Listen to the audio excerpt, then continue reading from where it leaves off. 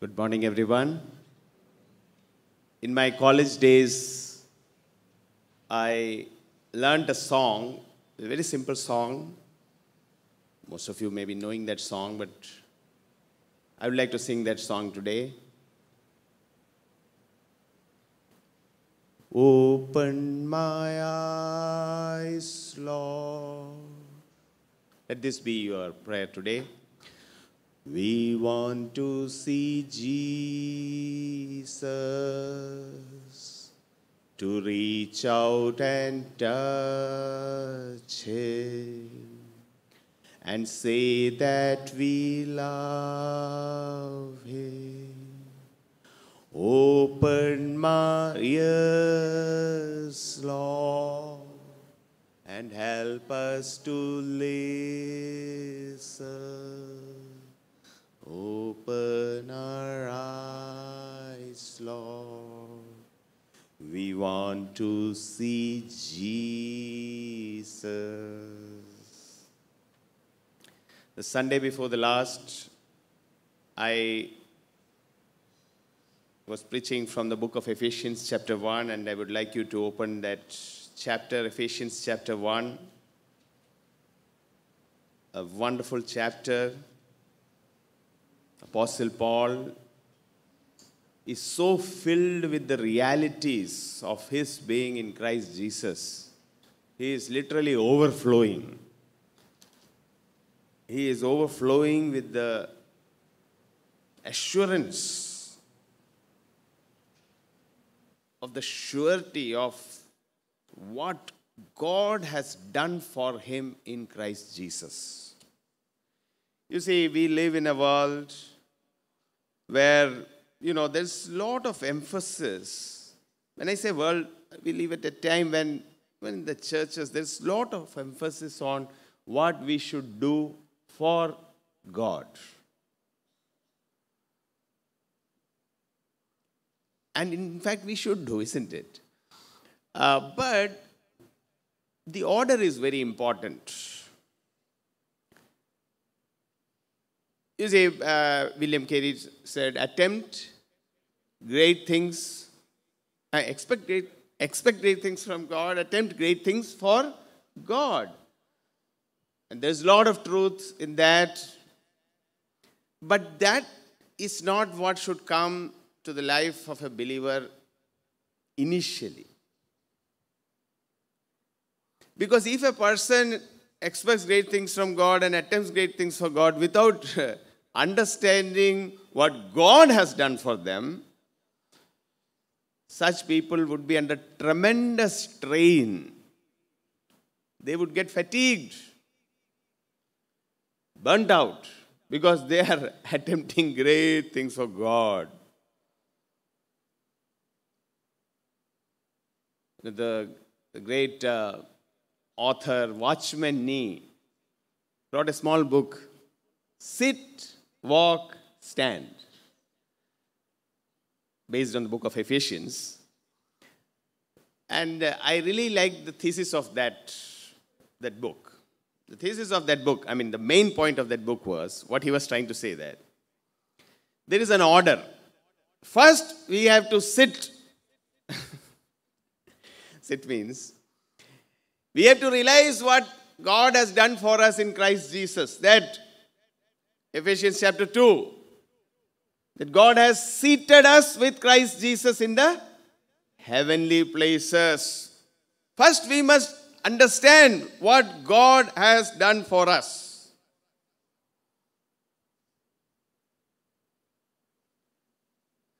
And then he says that only then we can walk. Only then we can walk with Him in a meaningful way. And only as we sit and walk, we can stand against the schemes of the enemy. So Ephesians chapter 2, then sit, 1 and 2, sit. Then chapter 4 and 5, is walking. And chapter 6, stand against the schemes of the enemy. Many people are trying to stand without sitting, without walking. They are standing, they are fighting with the enemy. And they may have to run like sons of Sceva. The demons may jump on them. And they may have to run for their life because they don't know what Christ has done for us, done for them, and they are not walking with the Lord. And so, how can they stand? So I really believe that there is wonderful truth in this sit, walk, stand. I mean, so therefore, you said, again, these are ways people try to teach us. So some of you, please don't postpone obeying the Lord for the year 10 of your life, saying that, brother, I'm sitting for the first 10 years. I will walk after 10 years. No, that's not the meaning. This only means that the primacy of revelation in the life of a believer so that they can walk. Apostle Paul, there's a pattern to how he taught in the letters generally. We see the book of Ephesians, we see the book of Philippians, Colossians. He emphasizes on what God has done for us in Christ Jesus. Initially, the initial chapters. So Ephesians 1, 2, 3, what God has done. Ephesians 4, therefore, live in the, what a great calling God has called you. Colossians 1 and 2, our position in Christ.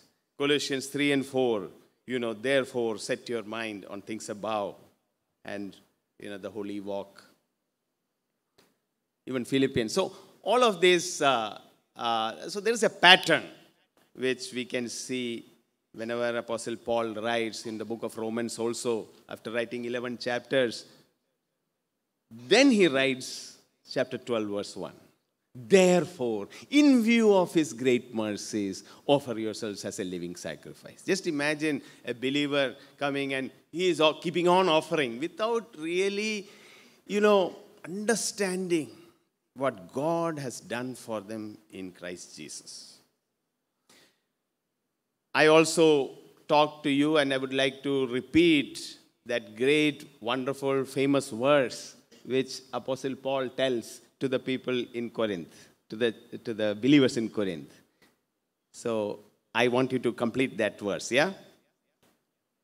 Eye has not seen, ear has not heard, nor has it entered the mind of man what God has prepared for those who love him. Please show that verse. 1 Corinthians chapter 2, verse 9. You see, usually when this verse, many people know this verse, okay? So, me included, I also used to think, you know what? God has prepared great things for me. No eye has seen, no ear has heard. It hasn't even occurred to people what great things God has prepared. You know what? And so somebody will ask me, yeah, brother, what are the things? I don't know, but they are great things, They are really great. No one can fathom. It's great. It's wonderful. No, but in that wonderful things, can you tell some wonderful things? No, I don't know, but some great things. I thought this was the meaning of this verse. But please read the next verse. So Paul says, for to us, God revealed them through the Spirit. It's not for to us, when the new heaven and new earth comes, we will realize what are those great things. He did not say that. Paul already knows this. To us, God revealed them through the Spirit. For the Spirit searches all the things, even the depths of God. For who among men knows the thoughts of a man except the spirit of man which is in him? Even so, the thoughts of God no one knows except the Spirit of God. Now we have received not the spirit of the world, but the capital S Spirit, who is from God. Please note that. So that we may know the things freely given to us by God. Dear brothers and sisters, you and I need to know and realize the things which are freely given to us by God. Freely. We have been given. But we have to realize How can we realize?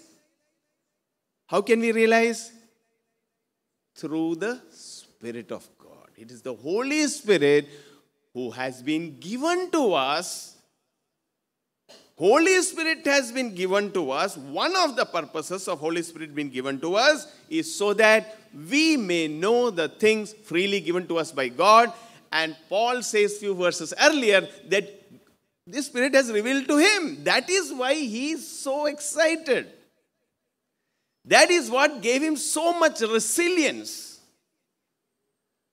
I don't know the name of that toy which, nowadays I'm not seeing that. There's one toy, you hit that toy, it will go down and then it will come back, that big one, It's an inflatable thing.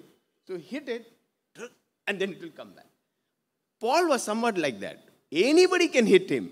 He may come down, but he will not be out. He will rebound. He will be back. What is it that gave him such resilience? Nothing could beat him.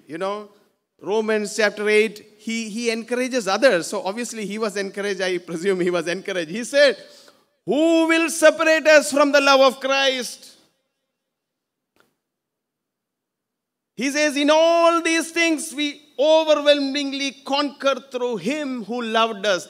Here was Paul, a conqueror. He was convinced that neither death, nor life, nor angels, nor principalities, nor things present, nor things to come, nothing shall separate him from the love of God, which is in Christ Jesus. So there is something wonderful things which God has done for us. God wants to make it known. But for that, our eyes needs to be opened. Only then we can realize, we can see, spiritually we can see the great things which God has done for us. So, in the book of Ephesians chapter 1, one of the things which we notice is he's so full of Jesus Christ. Verse 1, Paul, an apostle of Christ Jesus. Just note. The first verse itself, 2 times Christ comes. By the will of God, took saints who are at Ephesus and who are faithful in Christ Jesus. And verse 2, again he can't not talk about Jesus. Grace to you and peace from God our Father and the Lord Jesus Christ. The people who are in love will keep talking about the person whom they love.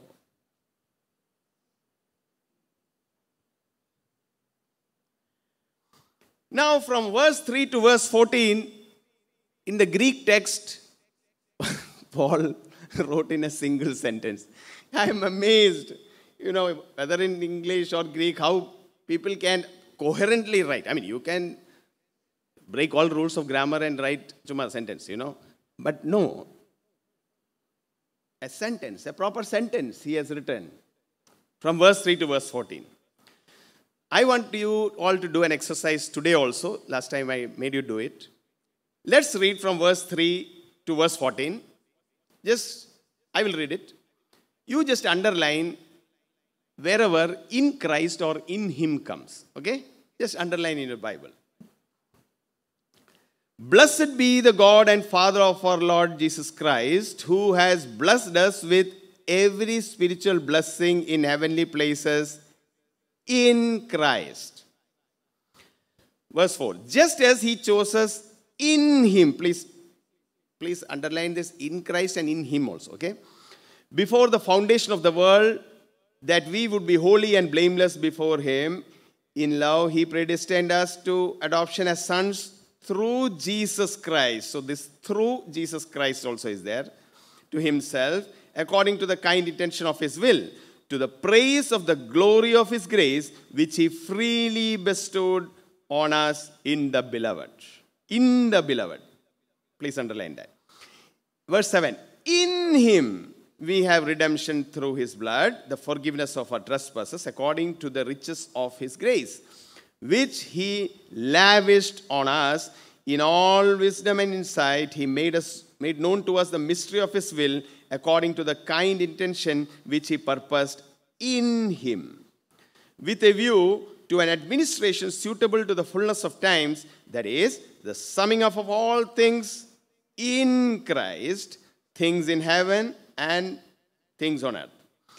In him, verse 11, also we have obtained an inheritance, having been predestined according to his purpose, who works all things after the counsel of his will, to the end that we who were the first to hope in Christ would be to the praise of his glory.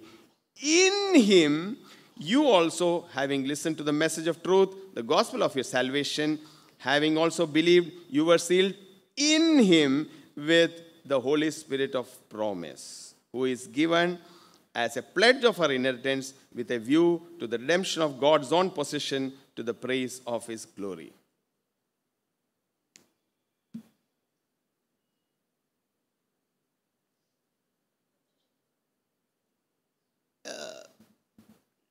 Does any one of you think that this in him is, he's just telling, some people when they speak, they just say, Amen, Amen, Amen, Amen. Like that. They just, as a filler, they use Amen, Hallelujah. Because the next sentence, if they're not getting, by the way, when you're praying, I request you all, don't feel pressurized. I don't think there are angels with a gun here. Don't stop for a second, okay? Don't interrupt the flow. The flow has to be maintained. If the flow is maintained, not maintained, God's wrath shall come upon you. Nothing like that. Relax. If you can take some time for the next sentence to come. So, but, and even after this, if somebody prays like that, also don't condemn them. But all I'm trying to say is, many people use words as fillers. Do you think that he was unnecessarily using these words, in him, in him? Very strategically, he's using in him. I am pretty sure that Apostle Paul was using it for some reason.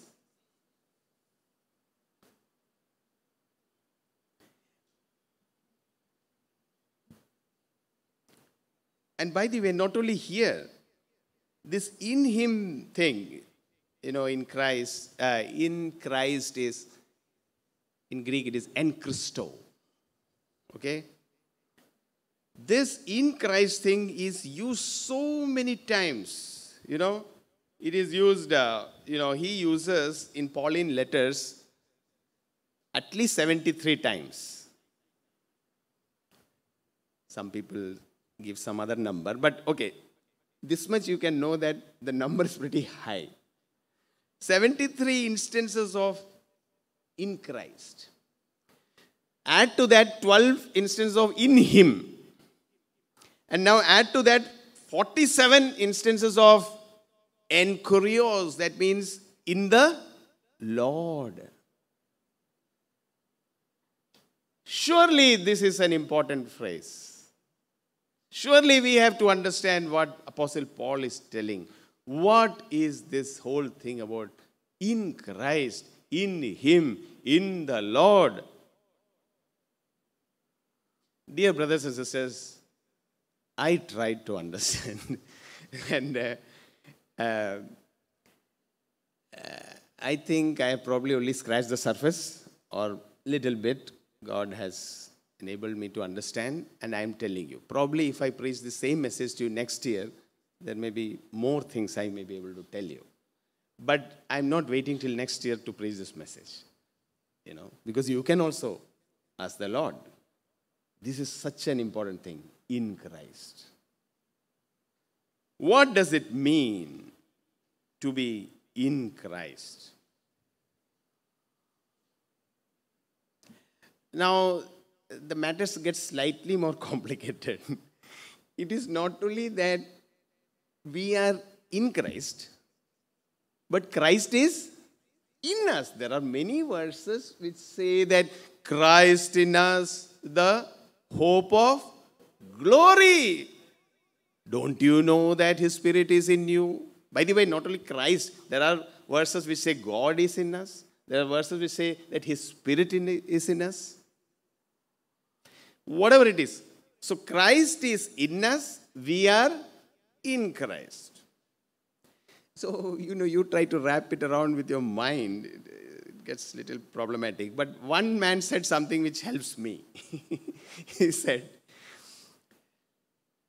you see, we are in the air and air is in us. One man said that, whether that is exactly the thing, but it gives me some intellectual help to understand that a thing can be in us and we can be in some sense, okay?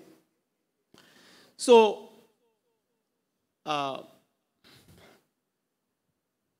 Jemima, can you just show that? What does it mean to be in Christ?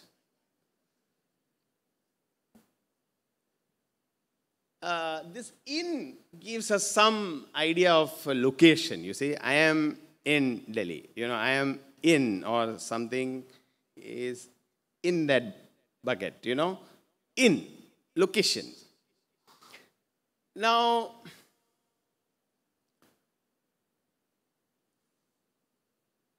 we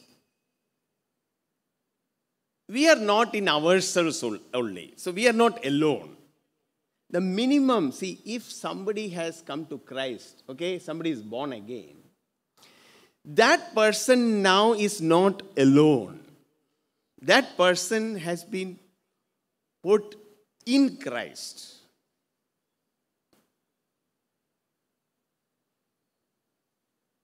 Colossians chapter 3,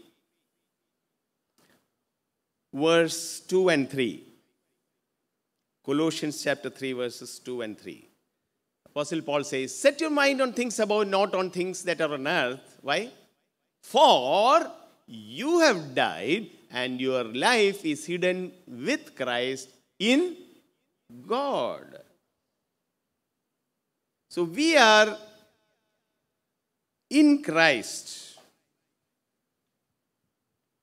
We are in Christ. We are hidden with Christ in God.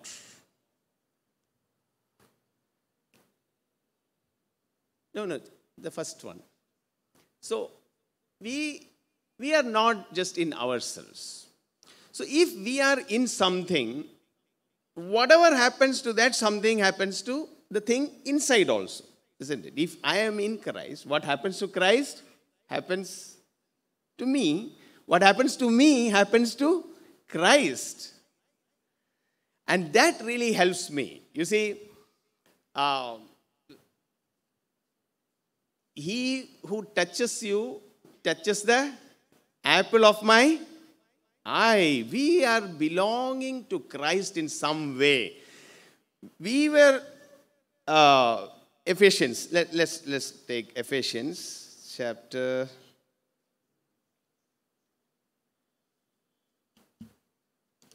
Excuse me. 2 verses 12 and 13. This was our situation earlier, okay? Remember that you were at that time separate from Christ. So there was a time when we were not in Christ, okay? You were separate from Christ. You were excluded from the commonwealth of Israel, who were the people of God. You were strangers to the covenant of promise, having no hope and without God in this world. That was our situation when we were unbelievers. But now that we are believers, we are not like this. We are not excluded from the commonwealth of Israel. We are now the people of God. We are having promises. We are with God now, So, in Christ means that now I am not by myself. I am in Christ. How many of you are happy that you are not by yourselves? You are in Christ. I am so glad that I am in Christ. Sometimes we say, Lord, be with him.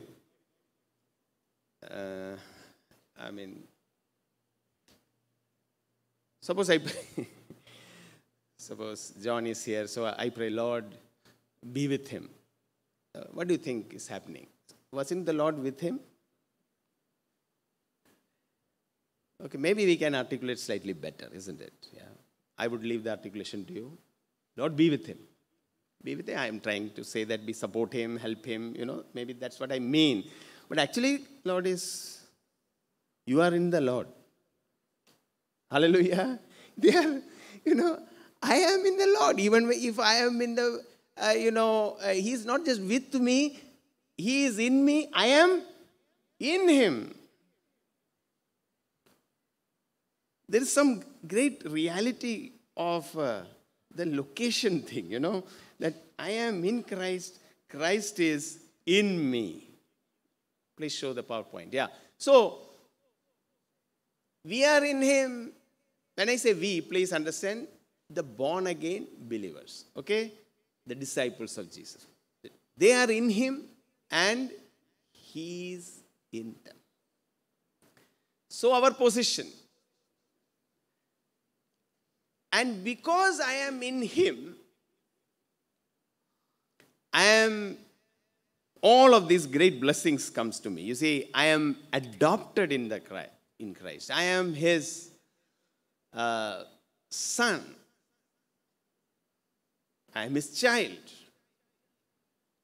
With all the privileges that come with it. I am in the beloved. I am joint heirs with Christ. Now, where is that wonderful verse? Romans chapter 8. I mean, sometimes these things seem too good to be true. I mean, is it true?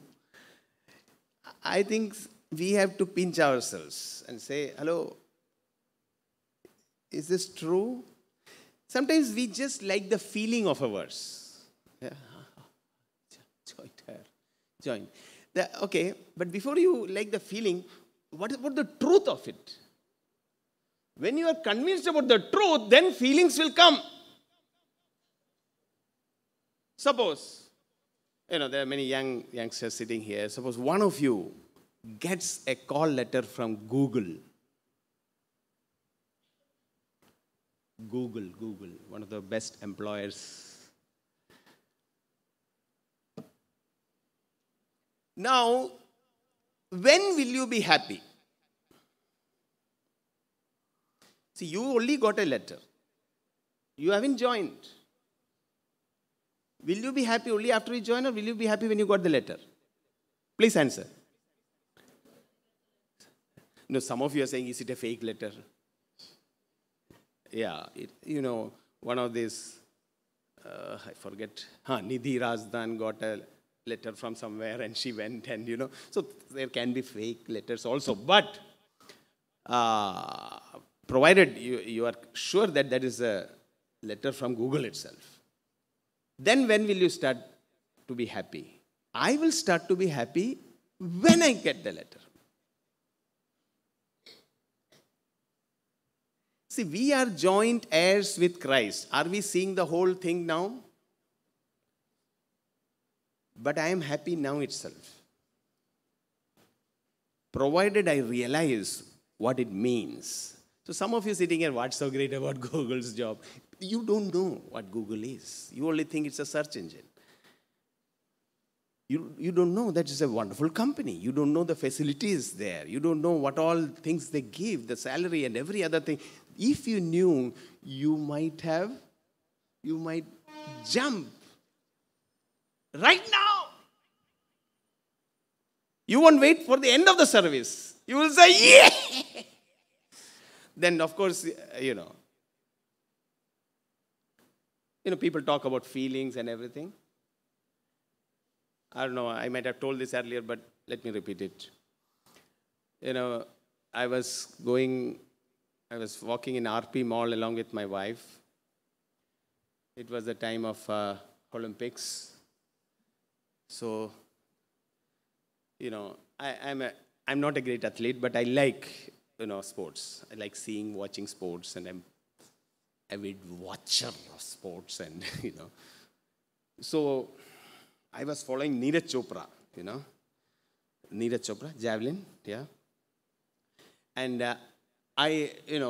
from 1984, when I was 13 years old, when P.T. Usha narrowly missed that bronze by 0.01 second, we have been waiting for someone to get some medal in athletics.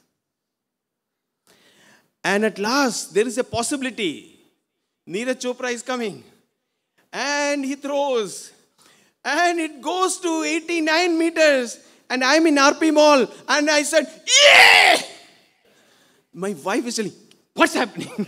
What are you doing here? Relax, relax.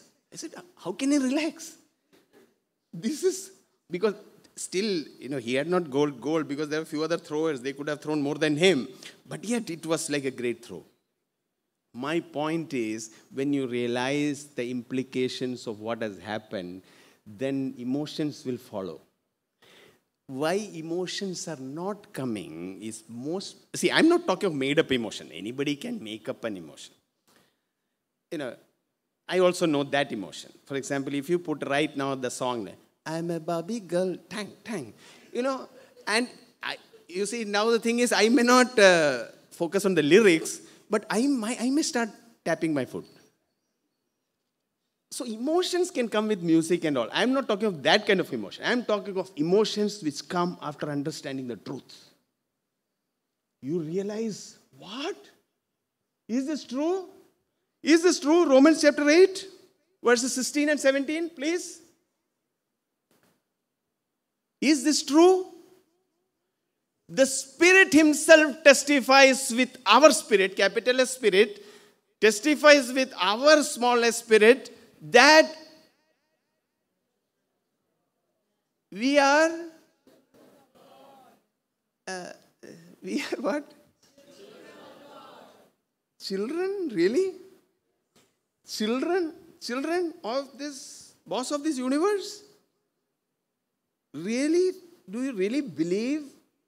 Do you really think that you have been granted? You are a child of God? Do you really believe that? Do you really think? Because if it really happened, I think it has tremendous implications. See, I might get some money, some healing, something from God. So that any king, anybody can give some things to us. But it is completely different thing for us to be made children of God. Children, think sometime about the implications of being children, and then think of the fact that you are children of whom? The creator of this universe. And you can call him Father.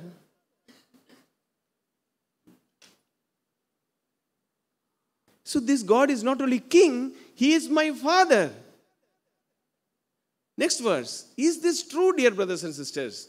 Next.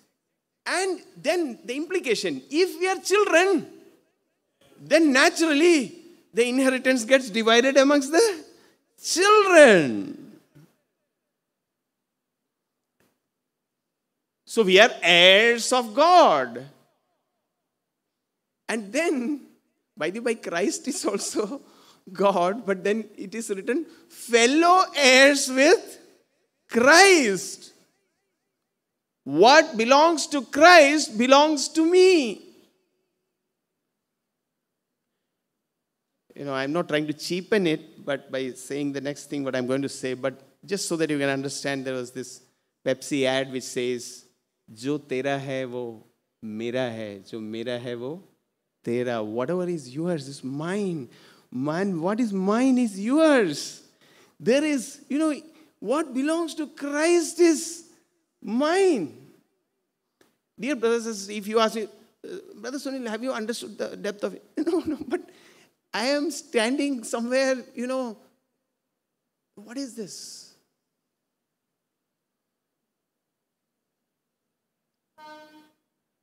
I am fellow heirs with Christ Jesus. So what does being in Christ mean? PowerPoint. That I who was cut off from God, now I am in Christ. No, the first point. Now I am in Christ. That is my position. That is my identity. Coming to the identity, when many people ask, who are you? Most people, most believers, they answer, I'm an engineer. I'm a teacher. No. That's not your identity. That's what you do. If people ask me, I won't say I'm a doctor. No, it's true that I practice medicine. Yeah. But that's not my identity. I am a bond servant of Jesus Christ. That's my identity.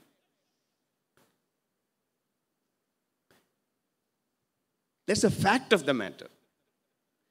We all surely do some people say, I'm a singer. You sing. Very good. You have that talent. You are a singer. That if that is your primary identity, people have all kinds of identities. Our primary identity, hallelujah, is not our gender identity, not our sexual identity.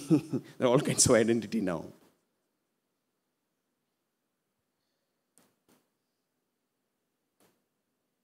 We have an identity now. We are in Christ. Hallelujah. And because we are in Christ, we have all the blessings. We are blessed with all blessings in Christ Jesus. We are adopted, we are redeemed, we are forgiven, we are sealed. We are so many things in Christ. So this is one meaning what I understand, that I am in Christ. The second layer of meaning or second aspect of it is the word participation.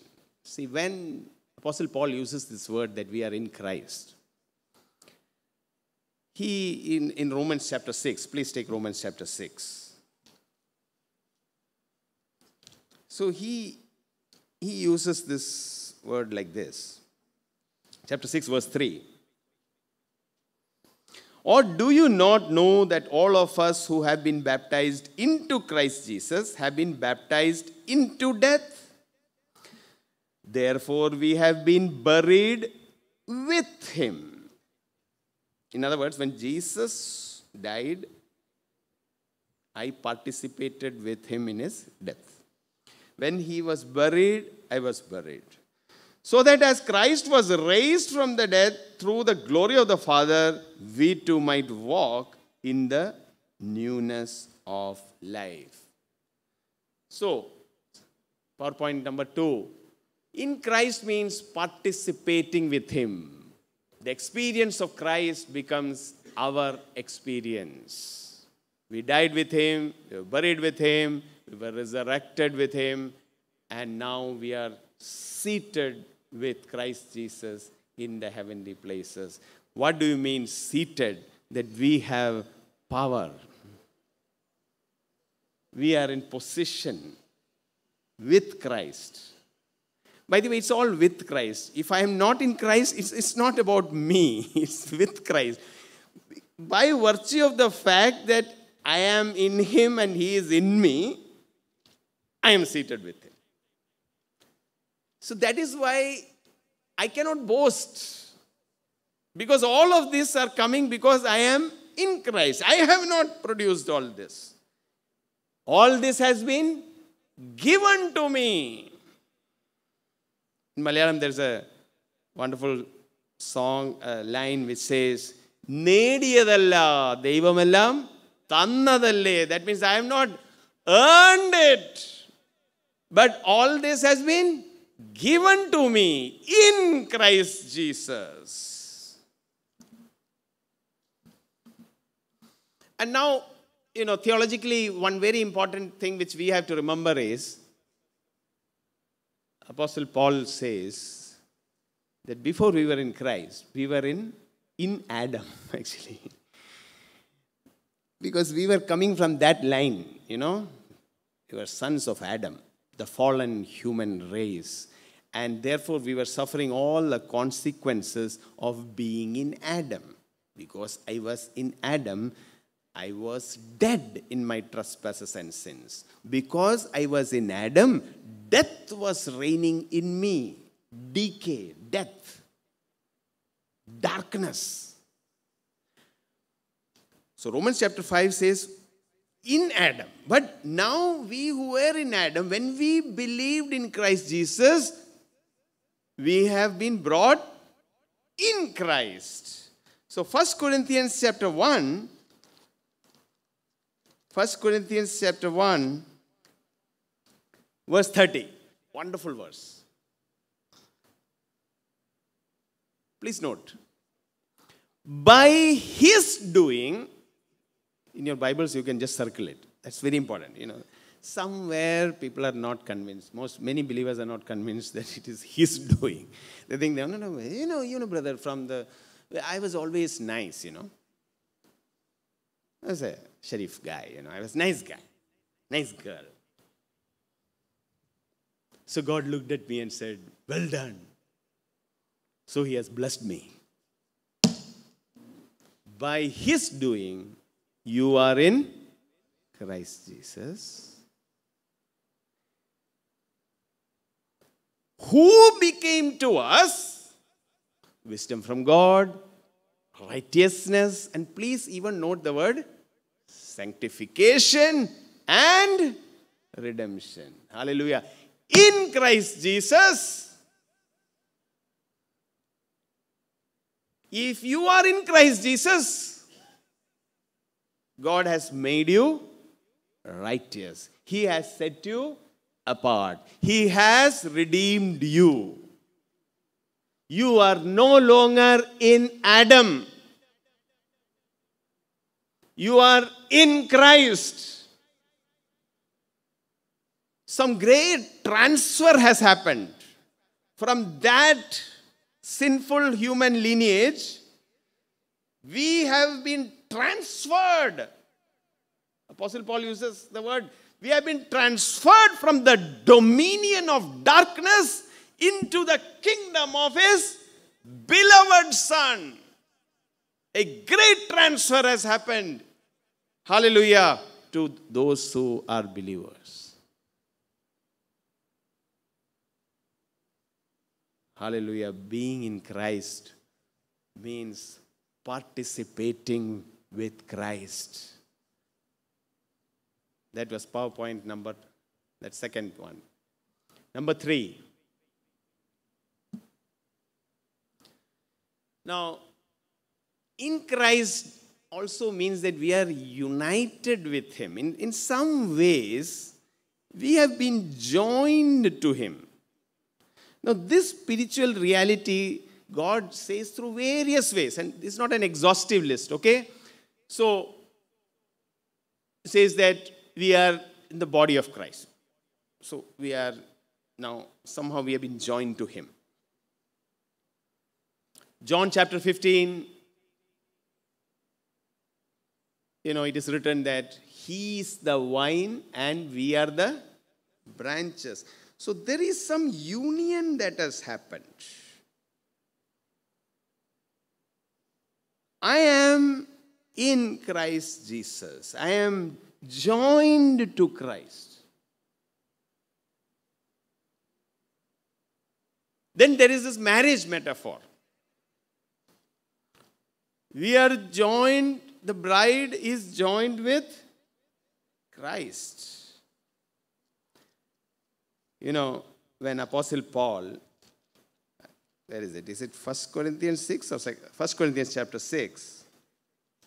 Please take 1 Corinthians. 1 Corinthians 6. He says that, don't be joined to a prostitute. 1 Corinthians chapter 6, verse 15. 1 Corinthians chapter 6, verse 15. Do you not know that your bodies are members of Christ? Shall I then take away members of Christ and make them members of a prostitute? May it not be. Or do you not know that one who joins himself to a prostitute is one with her? For he says the two shall become one flesh. So there is something which happens when a person has physical relationship with a prostitute. And then he says something astounding. But the one who joins himself to the Lord is one spirit with him. Please understand, none of us are having sex with God. This I am saying to prevent some misunderstanding. Don't take that too literally. But there is something which happens when we believe in Christ. We are one with Him. We are one with Him. Something, we are united with Him. There is union with Christ. Please come back to that third PowerPoint. That there is this unity. Now, when I am in Christ, I am united to Him. His life flows through me. Hallelujah. His life flows through me. And when His life flows through me, I begin to be fruitful. Dear brothers and sisters, if you are a believer, if you are a disciple of Christ, you are joined with Christ. It's a fact. You are in Him, He is in you. His life is flowing through you. And that is why Jesus Christ says that because you are in me, then you remain in me. You abide in me. It is not that some other branch is coming and saying, I want to be joined to you. No. We have been made branches. We have been grafted in. We have become part of Christ. Now that we are part of Christ, abide in me and I in you. Remain in me and let my words remain in you. Remain in me. My words remain in you. Remain in my love. So as we remain in Him, we continue to abide in Him, there is wonderful fruitfulness which we can see in our life. So what does it mean to be in Christ? I have given just one more point. In Christ also means I am incorporated into Him. Please read 1 Corinthians chapter 12, verse 13. You see, whenever we think about being in Christ, till now, I don't know how many of you thought about other people also. For example, everybody is thinking that I and Christ, Christ and me and Christ. So, where are the others? Verse 13. For by one Spirit we were all baptized into one body. Can you all say with me? We were all baptized. Not only me. I was baptized. You were baptized. You were baptized. We all who believed in Christ were baptized. So if all are baptized into one body, what will happen? We are also related with one another. So when repeatedly this in Christ thing comes, there is this whole thing about me being not only connected with Christ, me being connected with you, and you being connected with me. That is why there is that special fellowship. Just the other day I was telling some people, you know why I'm so excited to serve some people, because you belong to Christ. I love Christ, and you belong to Christ. So I am very excited to serve you. Because through Christ we are connected. I may not know you. That is why sometimes you meet a believer somewhere, in the train or in the flight or somewhere. You just start talking to him and you feel that you have been long lost friends. There is that bonding which is there, because we have one Spirit. In Christ means we are incorporated into Christ. For by one Spirit we have been, baptized into one body. Where do you think Apostle Paul might have got this idea, this whole reality of in Christ? I can't say for sure, but at least it might have started on the road to Damascus. What happened on the road to Damascus? Here was Saul, going to persecute in his zeal, going to persecute other Christians. And then he was thrown off that animal on which he was riding, and he was blinded by a light which was like noonday sun. And then he heard a voice of Jesus saying, Saul, Saul, why are you persecuting the believers? Why are you persecuting me? I'm sure when he was, when we are blind and you don't have much to read and do, he might have, so 2-3 days he was just thinking, why did he say, why are you persecuting me? I was not persecuting Jesus, I was persecuting his people.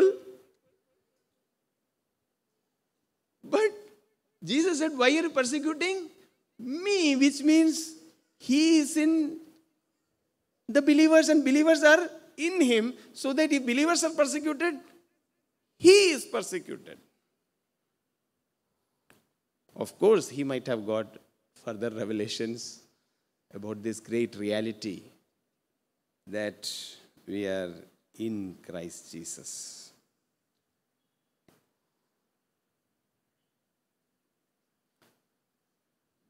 Praise God. How can we come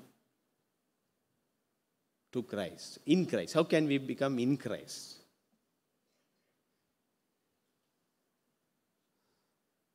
It is the work of God.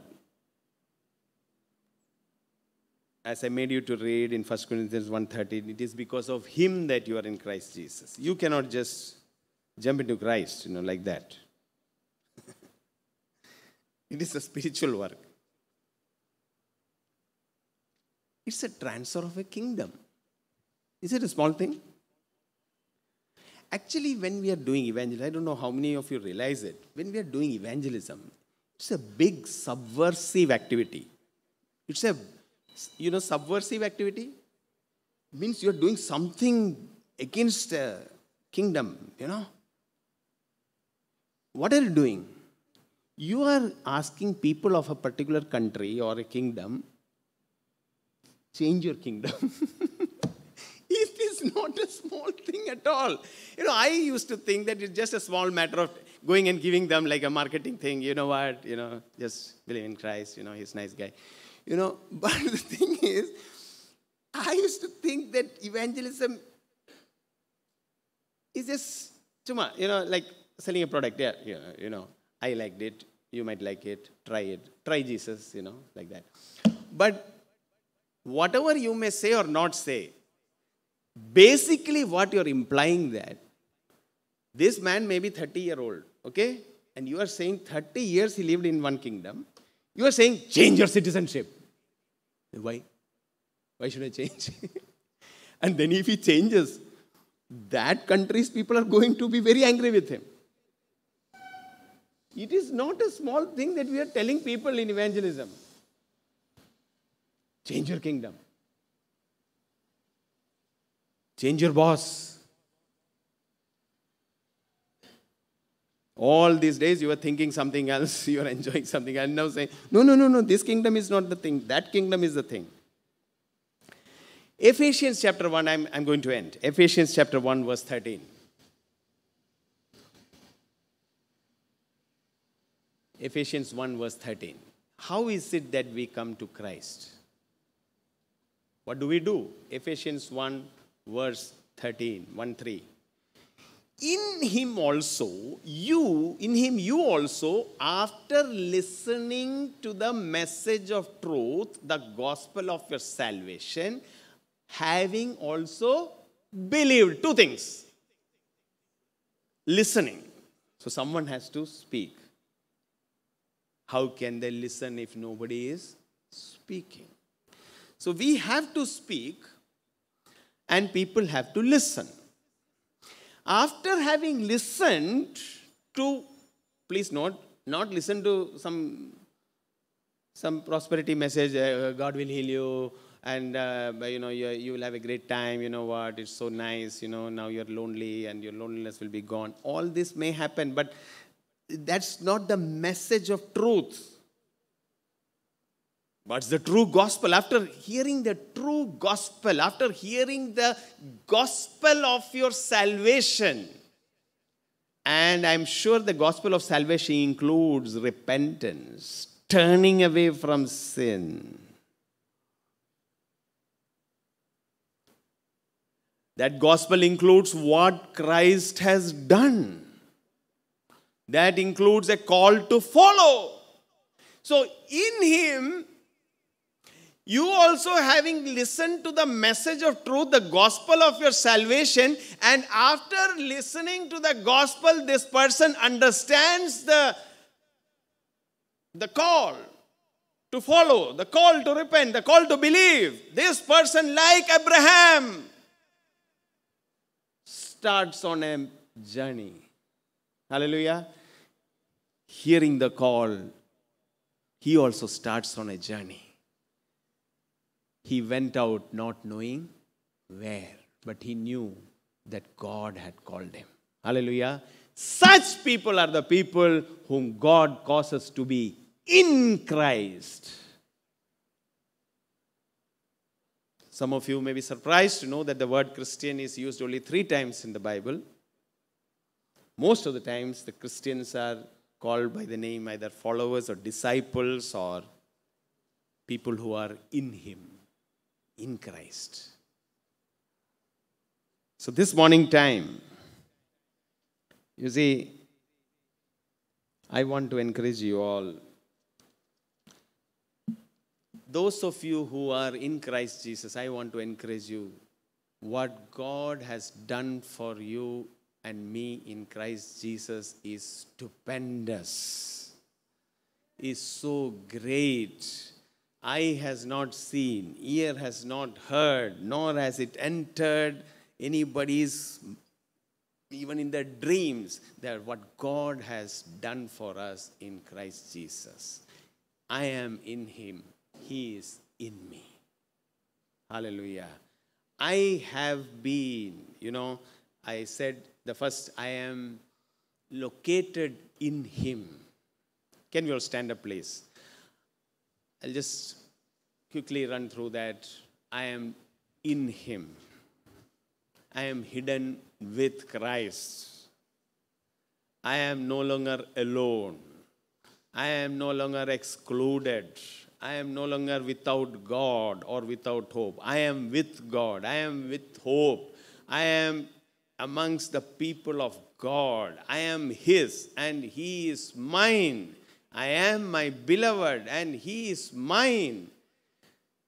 So, I am located in Him. That's the first thing which I want to say. I am located in Him. Second, I am participating with Him. Jesus Christ died on the cross. He was buried. He was resurrected. He was ascended. He was glorified. I also died with Him. I'm buried with Him. I'm resurrected with Him. I'm seated with Him. And I will be glorified. I am no longer in Adam. Hallelujah. I am in Christ. I have been cut off from that lineage of Adam. In the sense of that death which was reigning in Adam. Now, hallelujah, I am reigning in Christ through the gift of righteousness that has been given to me. I am reigning in this life and I am more than conqueror. Number 3, when I am in Christ, hallelujah, I am united with Him. I am one with Him. His life flows through me. His life energizes me. The Zoe life of God energizes my mortal, just human jar of clay. I have this treasure within me. Hallelujah. Hallelujah. He loves me and I love him. I am united with him. Number 4, I am in Christ. Through his Spirit, I have been baptized into his body. I am a member of his body, but there are other members, and I am joined to other members also through Christ. Hallelujah. So I am not alone in this world. I have other brothers and sisters who love me and who care for me. Hallelujah. I am a member of a family. Hallelujah. I am so glad, dear brothers and sisters, that I am in Christ. I hope you are also overflowing with gladness, and in the coming days, this reality will continue to dawn in ever increasing measure to you of how much God has blessed you in Christ Jesus. Hallelujah.